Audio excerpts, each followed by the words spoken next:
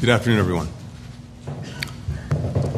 The events of the past week and the past few hours underscore what a precarious moment this is for the Middle East and for the world. Israel has the right to defend itself against terrorism. The way it does so matters. The choices that all parties make in the coming days will determine which path this region is on, with profound consequences for its people, now and possibly for years to come. One is the path of diplomacy, getting a ceasefire along the border between Israel and Lebanon, one that allows people from both countries to safely return to their homes and allows them to live there in security. Getting a ceasefire in Gaza that brings home the hostages, enables a surge in humanitarian relief to people who so desperately need it, and preserves the possibility of more lasting security in Gaza and in the region. The other path leads to conflict, more violence, more suffering, and greater instability and insecurity, the ripples of which will be felt around the world. The United States has made clear, along with the G7, the European Union, partners in the Gulf, so many other regions, that we believe the way forward is through diplomacy, not conflict. The path to diplomacy may seem difficult to see at this moment, but it is there, and in our judgment, it is necessary. And we will continue to work intensely with all parties to urge them to choose that course. I also want to be clear that anyone using this moment to target American personnel, American interests in the region, the United States will take every measure to defend our people. Let me also say a word about Ukraine. This week, we took important steps to support the people of Ukraine as they continue to defend themselves against the ongoing Russian aggression and continue to stand up for their sovereignty and their independence, their right to write their own future. At the Security Council on Tuesday, the overwhelming majority of countries condemned Russia's brutal war of conquest and called for a just and lasting peace on the basis of the United Nations Charter. Crucial to that is pressing Iran, North Korea, and China, a permanent member of the Council, to stop providing weapons, artillery, machinery, and other support that Putin is using to devastate Ukrainian homes, energy grids, and ports. As we saw this week, support for Ukraine is not just rhetorical, it's tangible. Dozens of countries came together to pledge to help Ukraine rebuild. The G7 and other partners made additional commitments to strengthen its energy infrastructure in the face of Russia's ongoing assault, sending more equipment like turbines, portable generators that are crucial to keeping the lights on and keeping Ukrainians warm, heating homes, classrooms, factories, as Russia tries to weaponize the weather as we head into winter. On Wednesday, President Biden and I met with President Zelensky to discuss the ways forward for Ukraine to win this war, a discussion that they continued in Washington on Thursday, yesterday. To help Ukraine's courageous defenders and citizens, we announced a surge of support, $8 billion in new security assistance, including long-range munitions, an additional Patriot air defense system, and training for more Ukrainian F-16 pilots. Starting with the Quad Leaders Summit in Wilmington on Saturday and throughout this week, we've also advanced our vision for a free, open, secure, prosperous Indo-Pacific. President Biden met with Vietnamese General Secretary Do Lam to deepen the comprehensive strategic partnership between our countries. We're enhancing cooperation on everything from creating resilient semiconductor supply chains to addressing environmental challenges along the Mekong River. We'll continue those conversations in a couple of weeks when we get together at the ASEAN Summit in Laos. Along with my counterparts from Japan and South Korea, we took measures to institutionalize our trilateral cooperation, building on the historic Camp David Summit and reaffirming our shared commitment to creating a trilateral secretariat to advance this work. Just now, I concluded a candid and substantive meeting with China's Foreign Minister Wang Yi. We discussed steps to implement the commitments that our leaders made at Woodside last year, like working to disrupt the flow of synthetic drugs and precursor chemicals into the United States, improving communications between our militaries, discussing the risks of artificial intelligence. I emphasized the importance of maintaining peace and stability across the Taiwan Strait and raised concerns about the PRC's dangerous and destabilizing actions in the South China Sea. I also underscored our strong concern with China's support for Russia's defense industrial base, which fuels Russia's war machine and perpetuates a war that China purports to want to see ended. Over the course of the week, we also came together with our partners to address many other crucial challenges facing the globe. We worked toward a cessation of hostilities, unrestricted humanitarian access, and civilian governance in Sudan. We worked to garner additional resources and support for the multinational security support mission in Haiti. We coordinated steps to increase international pressure on the Maduro regime in Venezuela to stop its widespread repression of the Venezuelan people, to respect their will and their votes, as expressed at the ballot box. These tests, and so many more, underscore the magnitude of the challenges facing the globe, but also the imperative of diplomacy. We don't have the luxury of pulling back. In the coming hours, and for every remaining day of this administration, we'll remain intensely focused on addressing these challenges as we work to make a better world. Thank you. First question goes to Andrew Mitchell, NYC. Thank you very much, Mr. Secretary. Andrew.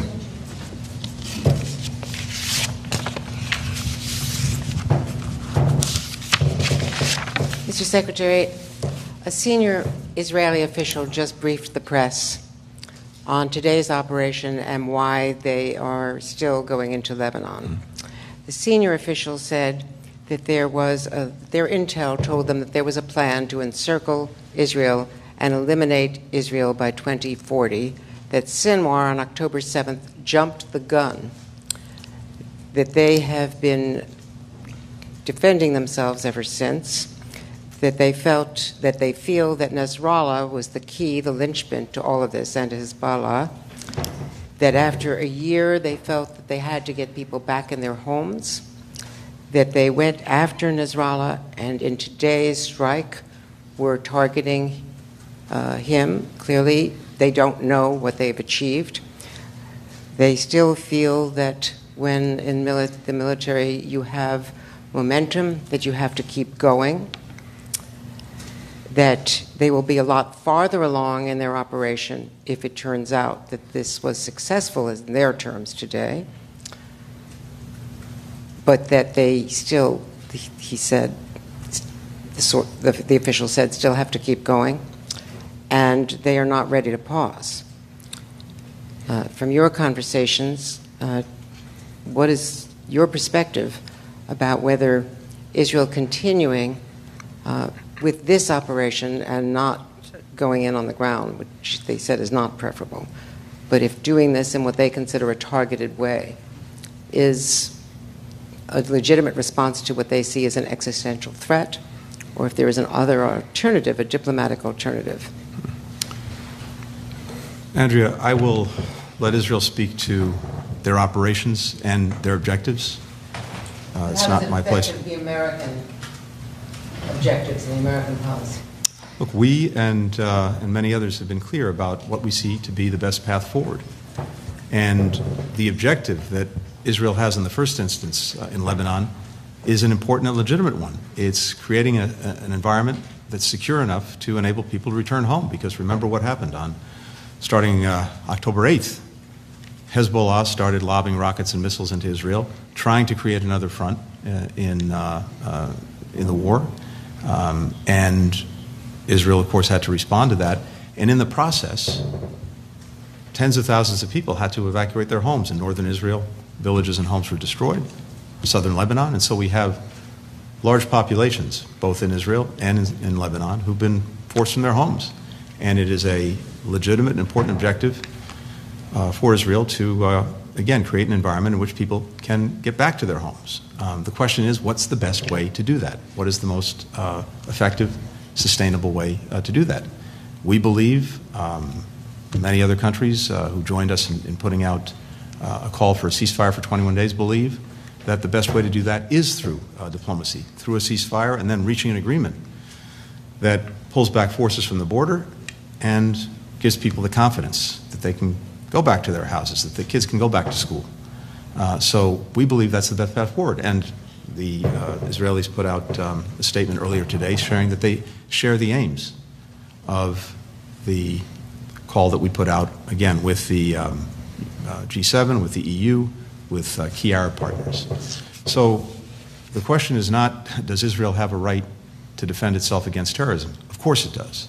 The question is not, does Israel have a right to deal with existential threats to its security and enemies across its borders with the avowed intent to destroy Israel? Of course it does. But the question is, what is the best way to achieve its objectives, to reach enduring security? And in this instance, with regard to Lebanon, what's the best way to achieve the stated objective of creating an environment in northern Israel that gives people confidence to return to their homes? As I said, we believe the diplomatic course is the best one. For the next question, Hibben Nasser with a shark.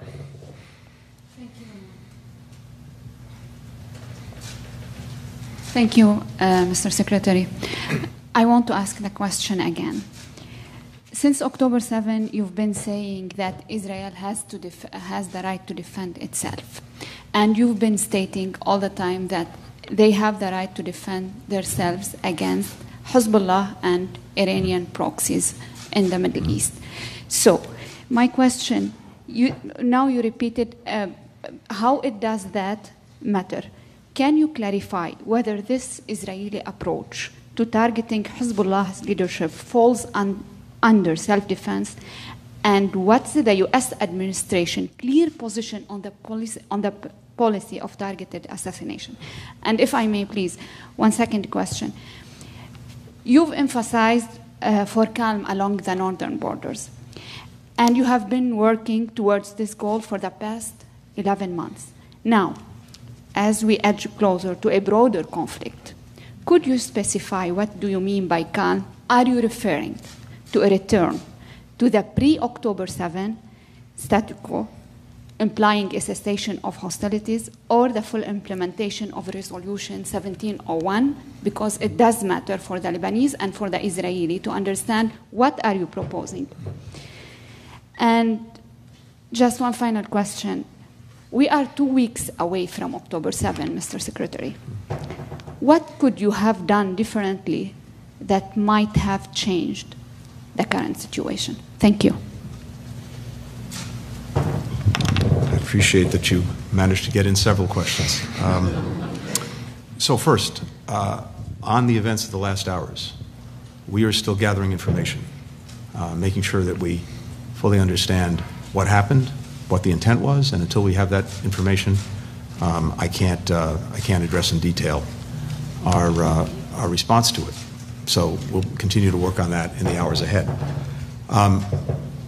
With regard to a broader conflict, we've said very clearly, you're right, ever since October 7th, that one of our objectives, besides making sure that Israel does what it needs to do to make sure that October 7th never happens again, besides doing everything we can to try to make sure that people who are caught in this horrible crossfire of Hamas's making and who are suffering so terribly, women, men, children in Gaza, that they get the protection that they need and the assistance they need.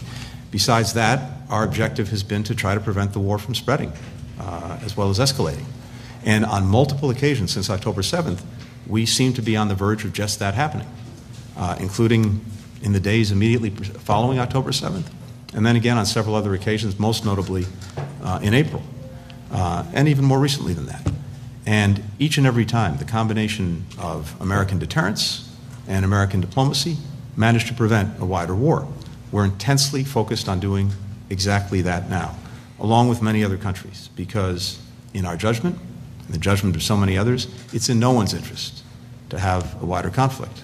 And so we're working in every possible way to prevent that from happening. Now, in terms of where we think this should go, no, going back simply to October 6th in terms of the border between Lebanon and Israel is not sufficient, because it's not simply a matter of having a ceasefire, that is, Hezbollah firing into Israel, Israel responding in a tit-for-tat. What's necessary is to create the conditions, including moving forces back, such that people in both northern Israel and southern Lebanon have the confidence to return home. It would be important, finally, to make 1701 real. not simply a piece of paper that's never been effectively implemented. And I remind as well that as part of Israel leaving Lebanon in 2000, after it had been bogged down there for 15 years, as part of that, and through 1701, the understanding was that any of the armed militia would put down their weapons. The state should have a monopoly on the use of force. Hezbollah never did that. And it's presented an ongoing threat to Israel ever since, again, with the avowed goal of eradicating it. So in this instance, the most important thing to do, again, if the objective is to just get people home, get kids back to school in Israel and in Lebanon, most important thing to do through diplomacy is to try first to stop firing in both directions, and then to use the time that we would have in such a ceasefire to see if we can reach a broader diplomatic agreement on this. I think it would have to proceed in phases, but we have to have conditions on the ground such that people know with confidence that they can be safe in their own homes. And finally, as we come to October 7th and the anniversary of that horror, our focus is not thinking about the past. Our focus is intensely on the here and now, and the efforts that we continue to make to get a ceasefire that brings the hostages home, that results in a surge of humanitarian assistance to the people in Gaza who desperately need it, and that opens the prospects for enduring peace and stability. That's where our focus is. That's where it's going to remain. Olivia Gazas with CBS. Thank you very much, Mr. Secretary. I also have a multi-parter, so with your indulgence. Mediators were in the thick of negotiations in July when Ismail Haniyeh was assassinated in Tehran. Now there's the unconfirmed possibility that Hassan Nasrallah has been targeted, possibly killed. Just days after the U.S., of course, put forward its ceasefire proposal with a coalition of countries. How can the U.S. continue to put its weight and credibility behind these proposals when it can make no assurances that its mediators won't be targeted and won't be killed? To put it bluntly, Mr. Secretary, are the ceasefire proposals that you had been efforting in Gaza and in the north now dead?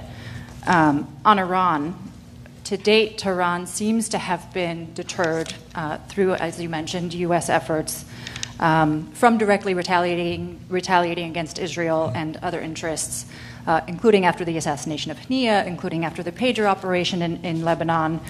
Is the U.S. willing to continue its efforts to deter Iran, especially as some of these operations that the Israelis are engaging in come with little advance notice, if any?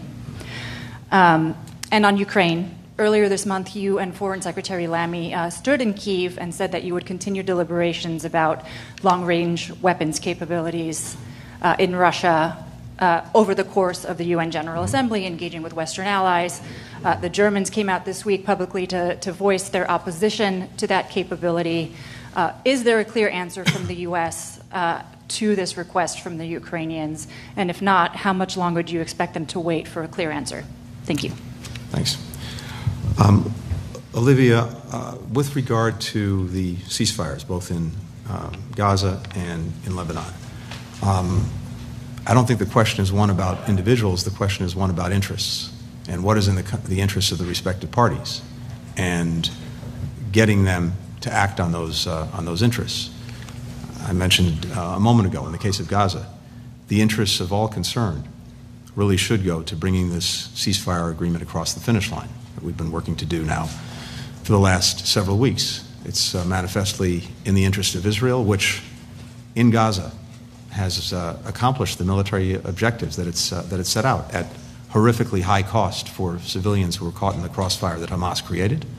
But those military objectives have been achieved. And so getting the hostages home, putting Gaza on a better path, I believe is in their interests. It's manifestly in the interests of people in Gaza who would get immediate relief from the war, immediate relief in terms of a surge of humanitarian assistance, and a commitment from the international community to help them rebuild their lives. And it should be in the interests of Hamas if, as it says, it represents the interests of those Palestinians in Gaza, because the ceasefire would advance those interests. So, irrespective of the individuals involved, the interests are clear, and whoever the individuals are, they'll have to make determinations and decide. Similarly, when it comes to Lebanon, same thing. It's clearly in the interests of the Lebanese people to have peace, to have security, to have stability, to not live under threat. And certainly in their interest to avoid a wider war, where inevitably the biggest victim of such a war, those who would suffer the most, are the Lebanese people.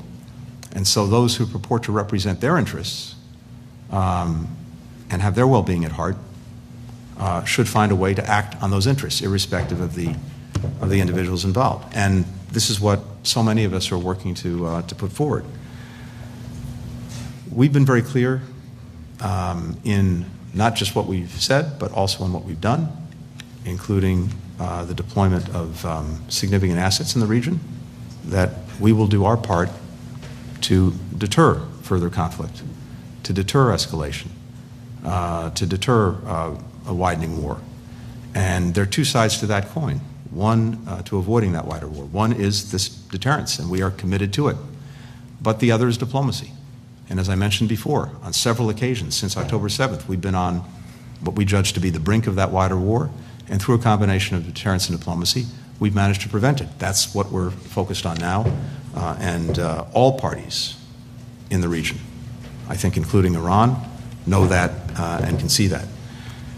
And then finally, with regard to Ukraine, I wasn't there because I was here in New York representing the President and the administration. So while I got a chance to see President Zelensky with President Biden briefly when they were both in New York, the meeting that took place yesterday was one that I wasn't part of. And I can tell you, though, from the readout that I got from the meeting, that it was not only very good and very positive, but among other things, it resulted in, or we announced at the same time, the provision of significantly more assistance to the Ukrainians, notably security and military assistance, more than $8 billion worth, that will carry us through the end of this administration. In the conversation between the President, President Biden, and President Zelensky, the Ukrainians presented their plan for victory, and I'll let them speak to the details of that, including what's necessary in their judgment to achieve it.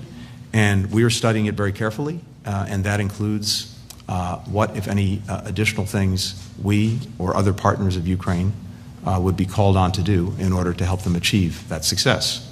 But the President's been very clear that he's committed to Ukraine's success. He's committed to making sure that they have what they need to effectively defend themselves as well. I've said it many times, and I'll say it again.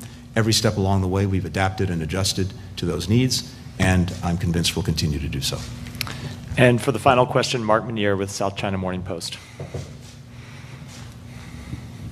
Hi, Mr. Secretary. Thank you very much. Brazil and China, a couple of hours ago, pushed further on this idea of sort of mediating with a peace plan. Can I get your reaction to that? Is it a distraction? Is there a useful part of that, particularly in light of President Zelensky's opposition to it? Related to that, Ambassador Nick Burns yesterday, I believe, basically signaled that there could be more sanctions on China related to their dual-use assistance to Russia. Given that at this point we seem to have about 300 sanctions by some count against China, and there's not too much evidence that they have managed to change China's behavior, what's the effectiveness of putting more sanctions on that? Is there a different approach here with allies, perhaps, that can be done to change China's behavior? And finally, any thoughts on Xi Jinping and President Biden meeting, call, something perhaps on the sidelines of APEC? Thanks a lot. Thank you. So on the peace proposals, peace plans, from our perspective, any proposal, any plan that's grounded clearly in the principles of the United Nations Charter, notably territorial integrity, sovereignty, independence, is something that's worth looking at. So I was very clear in the Security Council a couple of days ago about what we and most other countries see as the basis for a just and lasting peace. A peace in which the aggressor gets everything that it's sought and the victim does not have its rights upheld is not a recipe for a lasting peace, and certainly not a just one.